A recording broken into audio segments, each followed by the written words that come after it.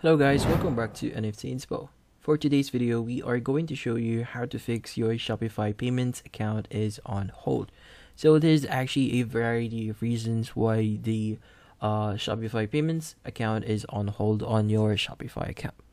So when we actually go visit the Shopify website here, and they have the help.shopify.com website here. So it's going to actually explain to you why your account is actually on hold.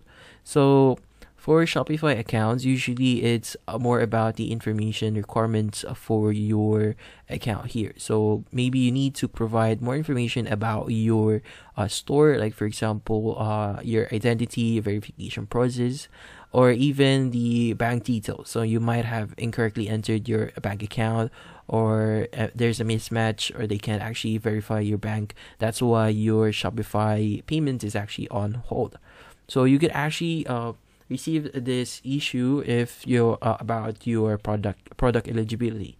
So you need to make sure that your products are up to quality and doesn't actually breach any of the Shopify payment terms and service and acceptable use policy. So if you want to read more about the Shopify payment terms services, just click on the link here under the help.shopify.com.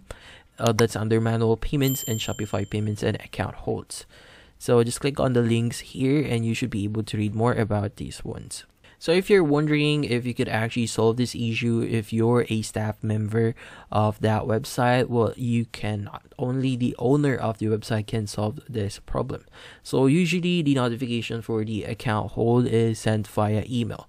So whatever email that you set on your account here under settings, and in your store details, whatever email that you set in here is the actual email address where the email notification about this one will be sent, and you could just click on email and see further details about it.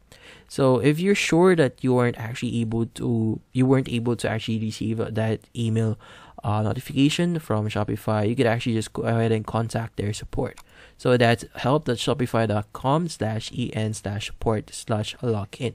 So you just need to log in here and you will have the option to actually contact their support. I believe you'll be able to contact them via chat if I'm not mistaken. You could just basically talk to them and get this solved in your account, and that's about it. So hopefully this video was able to help you. Like and subscribe to NFT Inspo. Thank you for watching.